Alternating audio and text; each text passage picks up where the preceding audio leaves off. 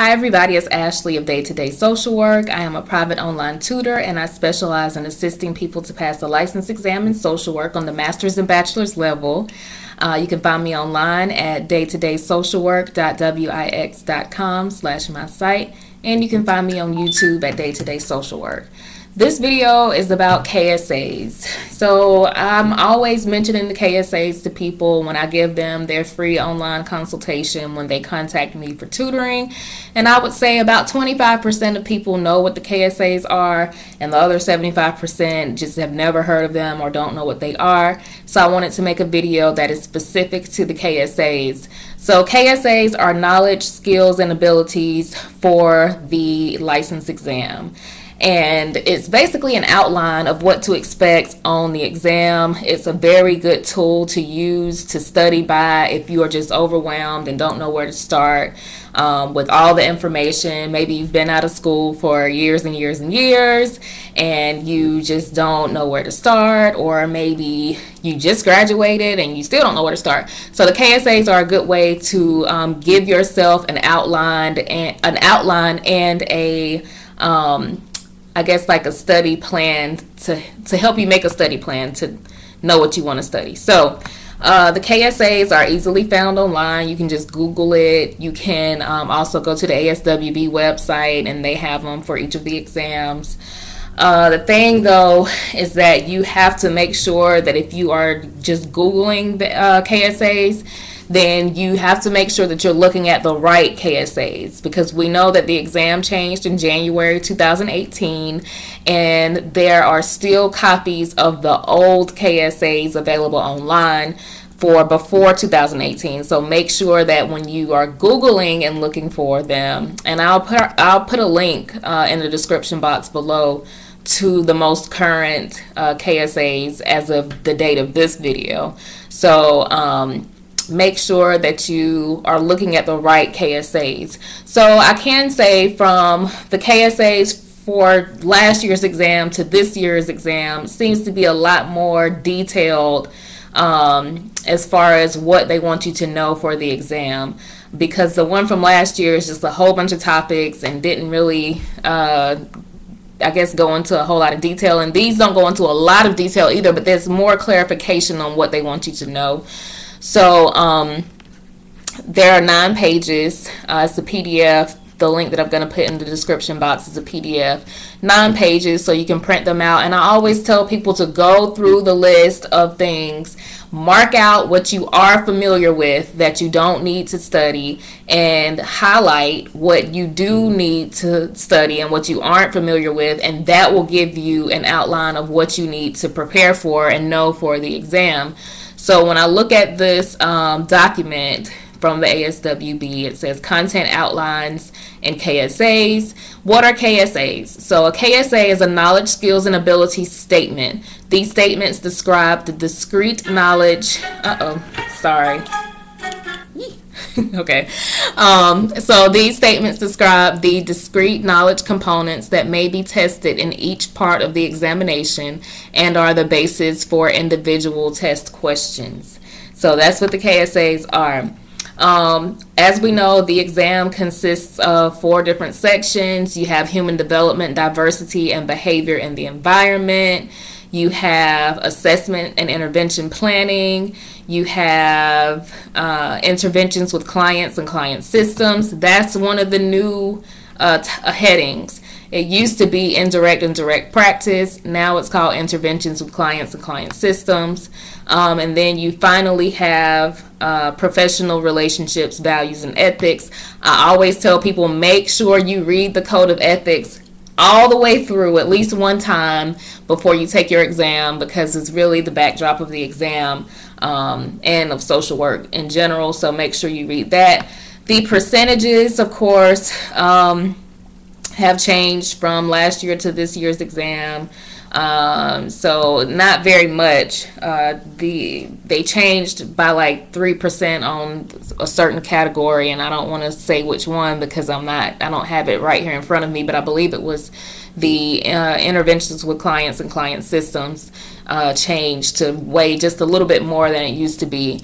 And so it's important to know these KSAs because a lot of people struggle. This is from what I've gathered since I've been tutoring since 2015. What I've gathered is that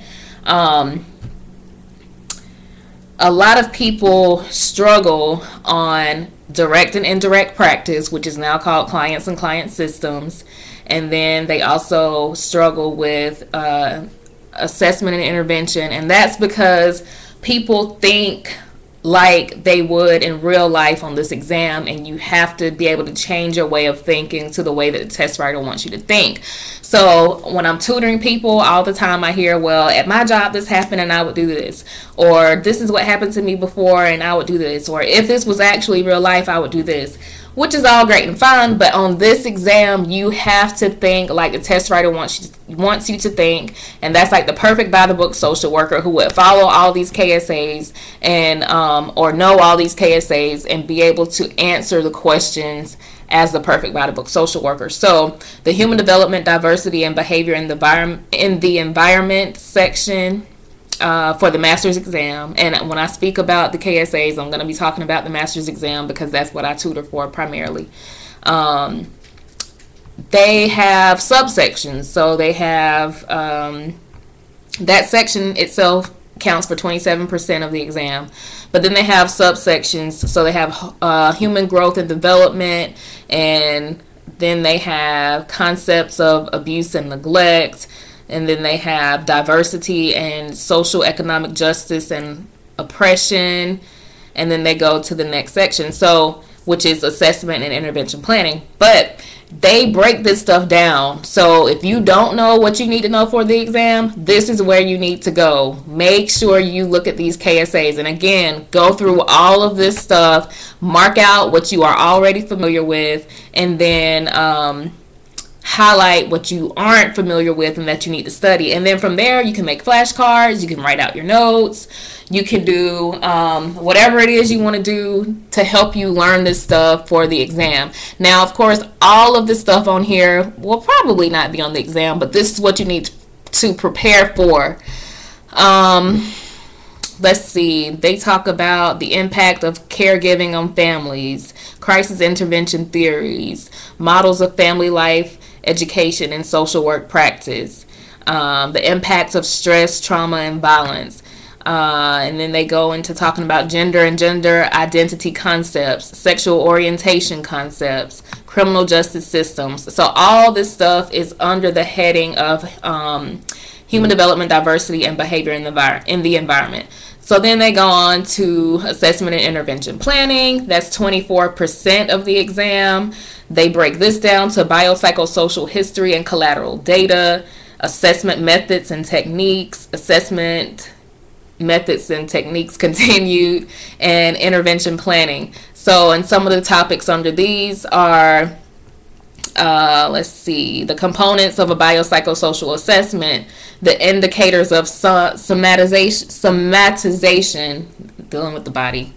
You know, I can't pronounce everything. And then another thing too, y'all, just because, not for nothing, but I finally got my Invisalign taken out, and then now I have to wear a retainer every night. So my bite is a little bit different, which is why I'm struggling with some words sometimes. But anyway, I just thought I would throw that out there. Then they talk about the indicators of sexual dysfunction and methods to assess ego strengths and all that kind of stuff that's under that section. And then you have the third section, which is interventions with clients and client systems. That's 24%. There are a few subsections under there, and they list all this stuff out. And again, I'm going to put the link in the description box. And then that final section is professional relationships, values, and ethics. That's 25% of the exam.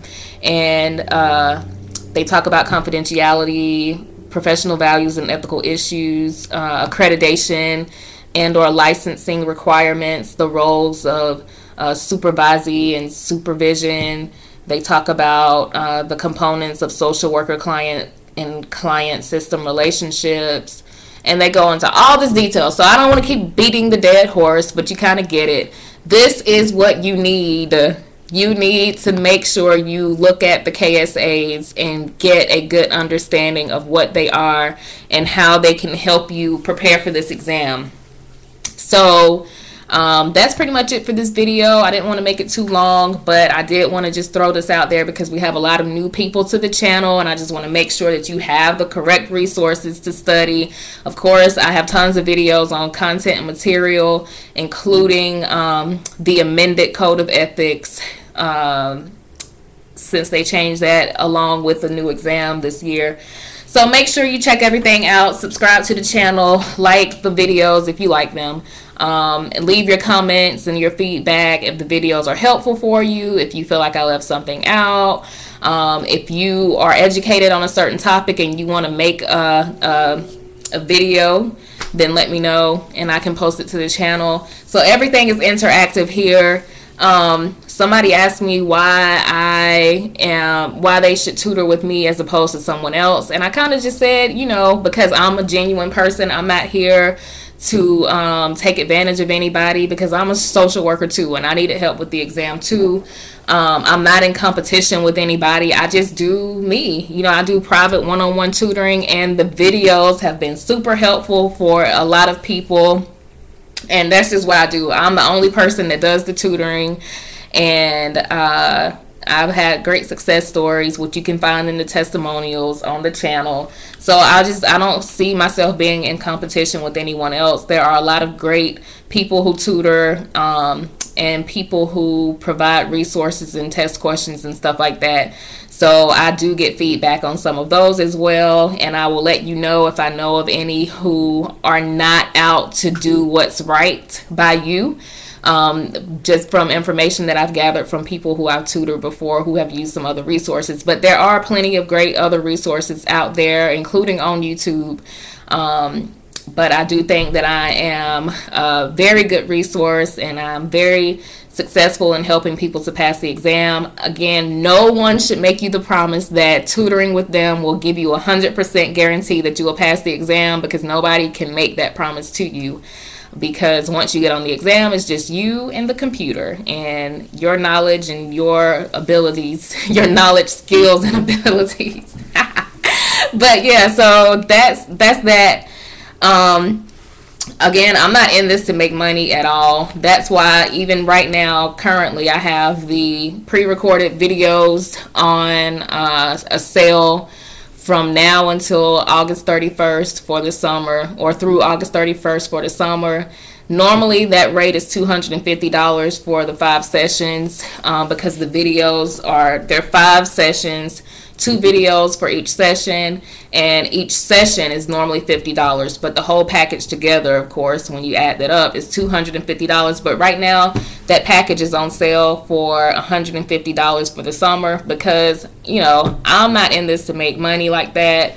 I'm here to help, and if I lower the price by $150, can help some people out throughout the summer because they have their kids and they just graduated and they're looking for jobs and whatever else we all go through, then that's fine with me, and we can start back on the regular price in the fall when school starts back, or whatever I decide for the fall. So until next time, I will see you all later, and happy studying. You can and will pass the exam. This exam does not define you as a social worker, and you will get over that hump.